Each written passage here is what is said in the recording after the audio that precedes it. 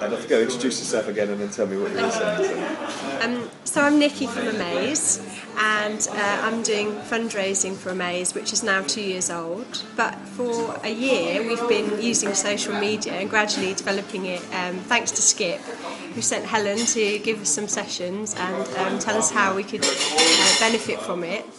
And we really have, because we now have a Facebook group and a Facebook page, and we're using it to promote our fundraising events, which is hard to do, and this is a really good forum to do it. It's helped us sell lots of tickets and in turn raise lots of money and lots of profile. Great. And how much time do you spend on it?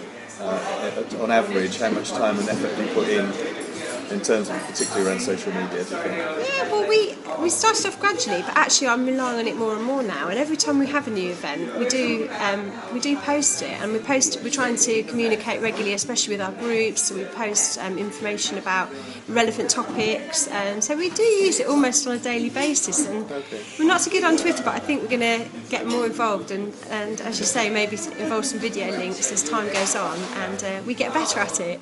And is it mainly you that's doing it within Amaze? I've got 2 or 3 colleagues doing it now as well, so no, there's the relevant information from the services has got to come from my colleagues that work directly in those areas, so no, we've got 2 or 3 of us doing it, and some parents as well, which is really nice, feeding into Amaze and just talking about what's happening and what's helpful to them.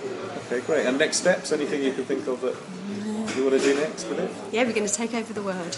No, we're going to increase it, definitely. We want to just use it for marketing and keep marketing the events we've got coming up, like the Big Cheer and the Brighton Marathon. So.